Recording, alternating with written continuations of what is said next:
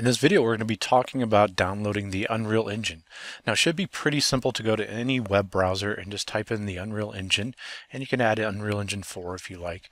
But you should be able to find this page, unrealengine.com, fairly easy. And you can see on this page, it might look a little bit different whenever you go to do this because they update their content quite a bit. But there should be a download button to download the latest version. Now, if you just go to download, it's going to have you create an account. After you've got to create an account, let me go back here real quick, and I'm just going to go and sign in like this. And you can see once you've got that, you're going to be able to download, and you're going to be able to choose what type of license that you are looking for. Now, anybody can get this license for free, so I wouldn't worry too much about that. You can go and say, what are you going to download for, if you're going to do Windows or Mac.